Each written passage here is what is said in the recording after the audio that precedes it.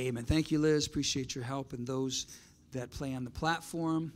Appreciate you. 1 Corinthians chapter 4. 1 Corinthians 4, if you have your Bibles, starting in verse 1. Booker T. Washington, born a slave in 1856 and died in 1915, became a key educator and an abolitionist and a very influential man, said, "Success is to be measured not so much by the position that one has reached in life as by the obstacles that one has overcome while trying to succeed."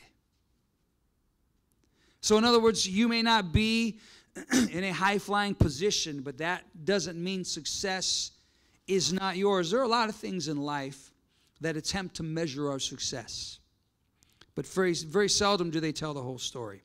Our report card, I don't know, do they still do those? You bring it home, say, "Here it is, Mom, but let me explain." On the scale, isn't muscle heavier than fat? Our pay stub or bank statement, and on it goes, and a financial advisor. Those can be useful in a reality check, but people aim to measure our success can be wrong. And we can be wrong in judging ourselves. You can be wrong in judging yourself. And so we have to consider God's judgment is what really matters. Hallelujah. Let's look in 1 Corinthians chapter 4, verse 1. It says, "Let a man so consider us as servants of Christ and stewards of the mysteries of God. Moreover, it is required in stewards that one be found faithful. I care very little if I am judged by you or by any human court, and indeed I do not even judge myself. My conscience is clear, but that doesn't make me innocent." It's incredible. "It is the Lord who judges me. Therefore, judge nothing before the appointed time. Wait until the Lord comes. He will bring to light what is hidden in darkness and will expose the motives of the heart. At that time, each will receive their praise from God in difficult times." Father, we ask this evening that you would touch every heart in this place. Encourage your people, God. Touch those that are online. Save souls, God. We're asking for miracles in this day and hour. We need you to move. We ask your blessing. We ask it in Jesus' name. Amen. So let's consider, first of all, the issue of timing. You and I have a limited time in life. One of the things in life that gives us wisdom is not Google. It's not your horoscope. It's not whatever you think it might be, a fortune cookie. But in Psalms 90, verse 12, David says, "Teach us to number our days that we may apply our hearts to wisdom." Teach us to number our days, that we are all here for a limited time. John Gill's commentary says, "The meaning of this petition is that God would teach us to number our days as if the present one was the last. For we cannot boast of tomorrow. We know not but this day our souls may be required of us." So we're all headed in the same direction, at the same speed, and we're getting older. Some are just closer to the older place than others. But you know, time waits for nobody. I have a song that I want to learn, and we're going to do it Sunday if we can pull it off. But it's called Winds of Change. And the chorus goes, "The hands of time go round and round. They don't slow down when you lose your way. At every turn, the things you learn, you wear them proud like you wear your name. And as you go on down that road, don't let dust get in your eyes. It blows in the winds of change." So the hands of time keep moving. Time is something that keeps moving along, and we would be wise to factor in that we have a limited time in this life. Dr. Leslie Weatherhead calculated the average length of a life using the hours of one day to illustrate the importance of recognizing the value of time. He concluded that if your age is 15, the time is 10:25 a.m. If your age is 20, the time is 11:34. If your age is 25, the time is 12:42 p.m. If you're 30, the time is 1:51. If you're 35, the time is 3 o'clock. If you're 40, the time is 4:08. At age 45, the time is 5:15. If you're 50, the time is 6:25 p.m. By age 55, the time is 7:24. If you're 60, the time is 8:42. If you're 65, the time is 9:51. And if you're 70, the time is 11 p.m. So the true measurement of success in life comes from God. It does not come from man, and it does not even come from ourselves. That's a sobering thought. That's a helpful thought. Daniel Webster said this, "My greatest thought is my accountability to God." What an amazing attitude in life to consider our accountability to God. We're really, obviously there's people that we have to please in various ways. I want to please my wife and so on and so forth and all of those things, and my employer. But what really matters is God's judgment upon our lives. The text goes on to talk about bringing hidden things to light. And so when it talks about that, this brings the importance of integrity to the picture. In verse 5 of our text, he will bring hidden things to light and reveal the motives of the heart. Now that word motive there is the Greek word boule, and it means a resolved plan. I want you to say a resolved plan. A purposefully arranging. Now when we think about motives, we automatically think of human motives or our motives. And we need to consider our motives, right? We need to consider the motives in our own lives. An elderly man on the beach found a magic lamp. He picked it up and a genie appeared. "Because you have freed me," the genie said, "I will grant you a wish." The man thought for a moment and then responded, "My brother and I had a fight 30 years ago and he hasn't spoken to me since. I wish that he'll finally forgive me." There was a thunderclap and the genie declared, "Your wish has been granted." "You know," the genie continued, "most men would have asked for wealth or fame, but you wanted the love of your brother. Is it because you're old and dying?" He said, "No way," the man cried, "but my brother is, and he's worth $60 million. Motives are important. Motives, someone said, are invisible, but they are the truest test of character. You cannot live an effective life without ever questioning your motives. This is why we need to have a personal prayer life. We talk about relationship with God, right? We always talk about it's not a religion, it's a relationship with God. I don't have religion. People say, "Oh, you're religious." I say, I'm not religious. I have a relationship with God. How many know there's a big difference? But if we have a relationship with God, a sincere prayer life will force you to examine your plans. It'll force you on a regular basis to check your motive. If you read 1 Corinthians chapter 13, talks about the motive of what? Of love. And so without this motivation of love in life, we're spinning our wheels. Love is always patient, it says. Love is always kind. Love is never envious or arrogant with pride, nor is she conceited. And she is never rude. She never thinks just of herself or even gets annoyed. She is never resentful, is never glad with sin. She's always glad to side with truth and pleased that truth will win. She bears up under everything, believes the best in all. There is no limit to her hope, and never will she fail. So the Bible says love never what? Fails. Or love never breaks down. Sometimes love has to be It involves you putting up with things. Love involves you putting up with setbacks. Love involves you putting up with people. Because if you want someone to love you, if they truly love you, they'll put up with you. That's a good thing. But as we consider our motives, and we need to do that, how about God's motives? Let's consider his motives tonight. In other words, let's consider God's resolved plan, his purposeful arrangement. What is God up to? The Apostle Paul says in verse 1, we are stewards or managers of the mysteries of God.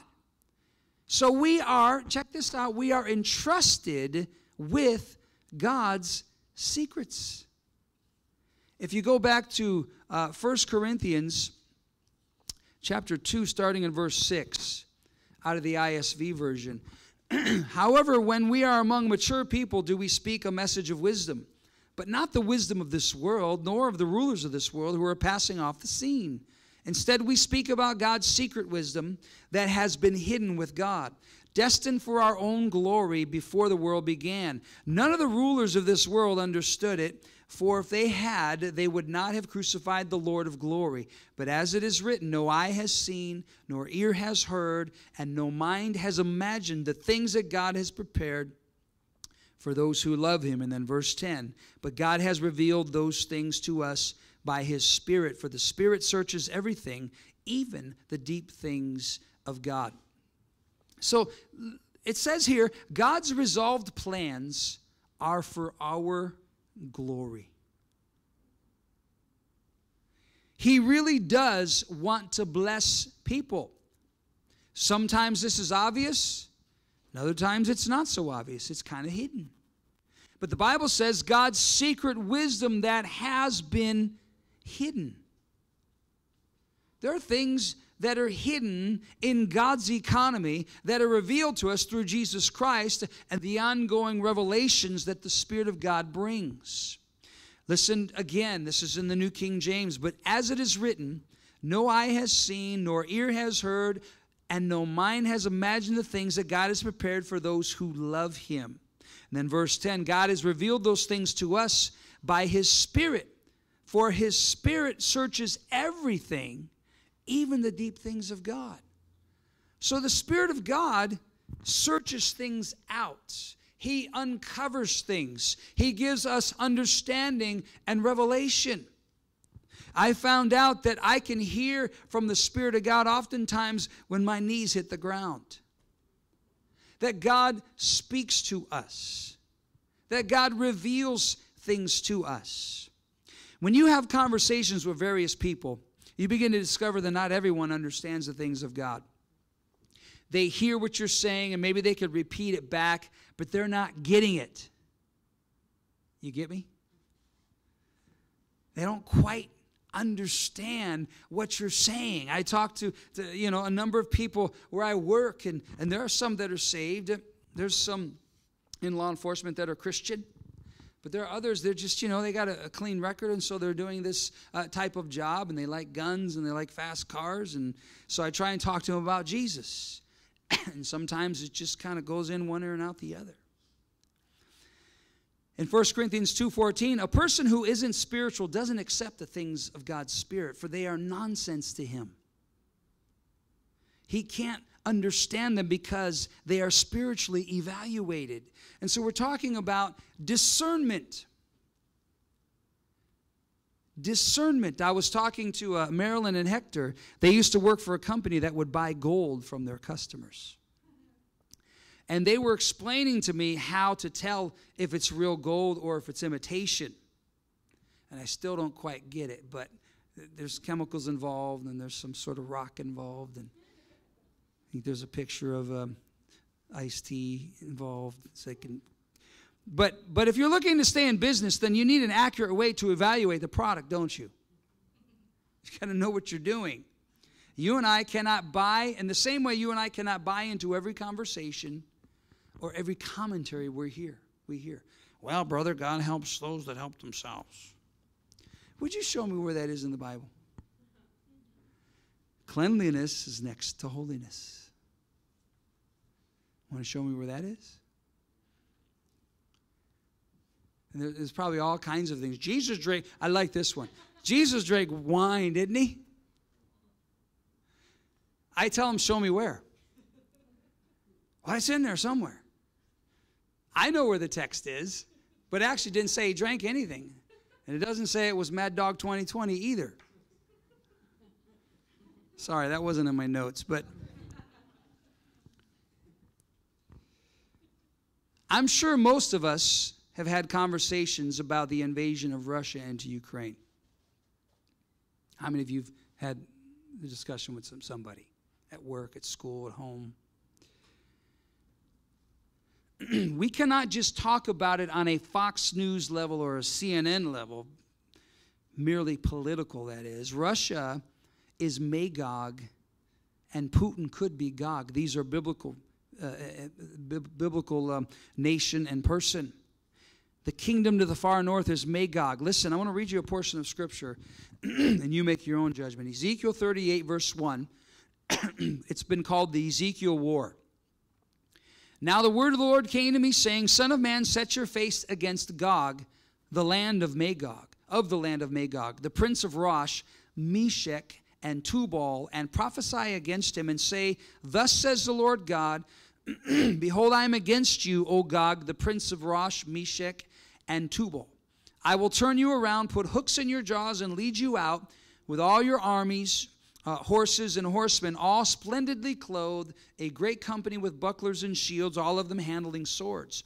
Persia, which is Iran, Ethiopia, which is Ethiopia, and Libya are all with him, all of them with shields and helmet. Gomer, which is Turkey, and all of its troops, the house of Togarmah, from the far north, and all its troops, many people are with you.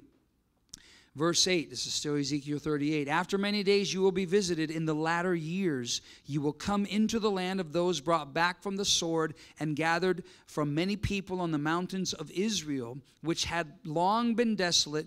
They were brought out of the nations, and now all of them dwell safely. You will ascend coming like a storm, covering the land like a cloud, you and all your troops and many peoples with you. And then it goes on and shows how they are going to cause some damage, but God is going to step in ultimately.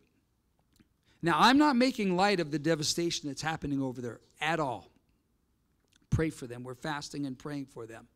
But in all this that is happening, this could easily be a positioning for the Ezekiel 38 and 39 war.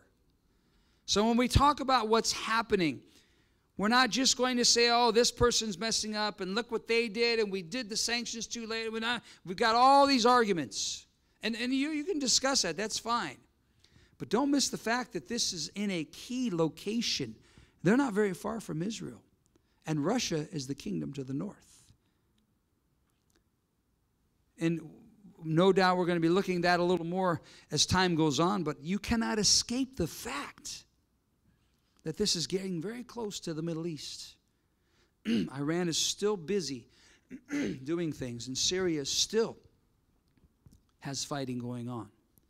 Russia is a superpower and has allies, not friends, but allies with some of these other nations. Now, I asked for understanding as to what is happening today. And even more, I pray that God would prepare hearts to receive the gospel. Because I can tell you that not everybody's open to the gospel. I don't have to tell you that. Most of you know. I talked to Chris a couple weeks ago, and I wasn't expecting him to be open, and he was. I went back to the same gas station the next week, and I talked to a guy that wasn't open at all. So you gotta be able to handle a little bit of pushback. You can't lose it because somebody doesn't want to take your flyer. You can try and get him in a headlock and force him to take it if you want, but I don't know if that works. But see, much of California has turned its back on God. I think that's the simple truth. We've been here long enough to know that much of LA, I'm not saying everybody, but obviously there's a large segment that has turned their back on God or put him on hold. I want to live the way I want to live. I'm okay. Well, the fact of the matter is, you're not okay. You need God in your life. And so, when you witness to someone, you can feel that sometimes, but I'm here to tell you that God can turn things around. God can move supernaturally upon hearts. God can cause us to run into individuals. You never know the condition and the situations in their lives. You never know what they're going through and what God's dealing with them about. So let's consider God's motives tonight. And what is God doing in all this? We see what's happening, but don't let it just end with a military conflict. Don't let it just end with a political persuasion. Well, China's doing this, and believe me, I have those conversations. I have my contacts of people that have various convictions and opinions. But when you're talking to people about what's happening, you got to bring God's motives into it. What is God doing? What is God trying to say to you? So let's close with the final thought in this text, and that is praise from God. We have a future to look forward to. Can you say amen? We have a future. Some of you are here tonight and you're thinking, in just a few moments, I'm going to have some dinner. And you're looking forward to that. You're wondering, where do I go? Should I go to Chick-fil-A? No, it's too far. In-N-Out? No, it's too crowded. We have a future that goes far beyond where you're going to eat tonight. God is a generous God, and he is a righteous God. He's a just God. God's a fair God. But his understanding. See, God has a different perspective than you and I. How we are viewed here. The Apostle Paul says this: it is a very small thing to me that I should be examined by you. In other words, people may put us down, and it's not warranted. Or people may exalt us. You're the greatest. And you don't deserve that either. It could go both ways. But if we will make it our aim to be pleasing to God, I believe three things will happen. If we make it our aim to say, you know what, Lord, you are the judge. I want to do things right before you. Amen. One of the things that helps me in my marriage is knowing that God is very concerned as to how I treat my wife. I'm not saying I don't love her and care for her dearly, but I also know that God is watching. And there's a responsibility that we have. But first of all, God will be glorified. If we make it our aim to please God, God will be glorified, and his blessing will be upon your life. His blessing upon your life. This is more than just you getting that parking spot. It's more than you just, having a good day, but God's blessing will reside upon your life. Not much is said about Jesus when he was a boy. You ever notice that? And when he was a teenager. What was Jesus like as a teenager? What was he like as an 8 or 9-year-old kid? Was he annoying? Was he hard to get his chores, do his chores around the house? The Bible says in Luke 2, verse 52, and Jesus increased in wisdom and stature and in favor with God and men. So the second thing I believe God can give us as we make him his our aim to please is God can give you favor with people. God can give you favor with people. For the most part, that has been my experience over the years. If you want to do something for God, Other people are going to be involved. And you can gain favor with people. Whatever you're trying to do in life, how many know it's good to have friends? It's good to make friends. Instead of going around trying to get everybody mad at you. You can make friends. You can gain favor with people. I believe God has given us favor here. And I'm believing for more favor. The third thing that is revealed here is that you and I have a future reward. We have a future reward. I know God can bless us here and now, and I'm thankful for that, and I pray for that. But there is a future blessing that God has planned for those who love Him. And everything in this life that we think is awesome is going to pale in comparison to what God has in store for us. Everything. The absolute best day you've ever had here will not even compare. And I close with this thought. I remember when President Bill Clinton misquoted 1 Corinthians chapter 2, verse 9. He's getting up there. You know, a lot of presidents, even though they probably never cracked a Bible, they like to throw a verse out there. Come on, asking his speechwriters, come on, give me a verse. Give me a Bible verse.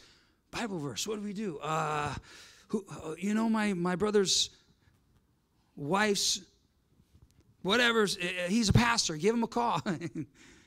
Somebody give me a verse. So he says these words, 1 Corinthians 2, verse 9. Eye has not seen, nor ear heard, nor have entered into the heart of man the things that we can do.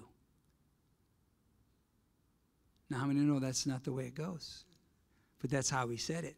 When I first heard him, he says, eye has not seen it. Whoa, he's quoting the Bible. That's a good verse. But then he says the things that we can do. And so that what he's doing there is he's playing politics with God's word. And I'll give you the correction. Eye has not seen, nor ear heard, nor have entered into the heart of man the things which God has prepared for what? Those who love Him. Those who look to God to please Him. To please Him. Because we know that God is a very watchful God. And we make it our aim in life to please God. Chances are you're going to please people as you're pleasing God. But if you don't please people because they don't like your stand or they don't like your convictions or they don't like your Christianity, the key is that you're pleasing God. When Peter and John were arrested for preaching the gospel, and they told them not to preach anymore, he said, who should we listen to? Should we listen to God or should we listen to you? So they knew for sure that their aim was to obey the Lord. But what a wonderful and glorious future that we have in Christ Jesus. Hallelujah. What a joy. You know, I'm getting older and I'm not planning on retiring, but I don't want to be wearing a tool pouch for the rest of my life either. So I'm thinking about things, you know, thinking about somehow to secure my future. But you know, this goes far beyond anything you and I. Well, I want to move to Montana. Who wants to move to Montana? Nobody's there. I'm just kidding. I hear people got these glorious plans for retirement. You know, I mean, there's nothing wrong with that, nothing at all. In fact, it's very wise. But how long do you plan on living?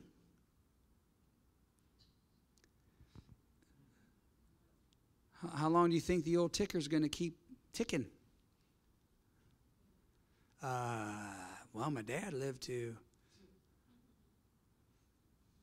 I'm coming up to the time when my dad passed away. Does that make me think a little bit? Yeah, it makes me think a little bit. But I'm not worried because I know I have future reward. I have future reward. I want blessing today. I want to bless my wife, take all of that. But I've got a future reward, and so do you if you love God. glorious, unbelievable, eye has not seen. Dude, you can't even imagine this. Hollywood couldn't even come, nor ear heard, nor even entered into the heart of man. The things that God has in store, He has prepared for those who love Him. He's prepared things for you. You've got a glorious future in Christ Jesus if you will love Him and you will serve Him with a sincerity. That you have a glorious future. Amen.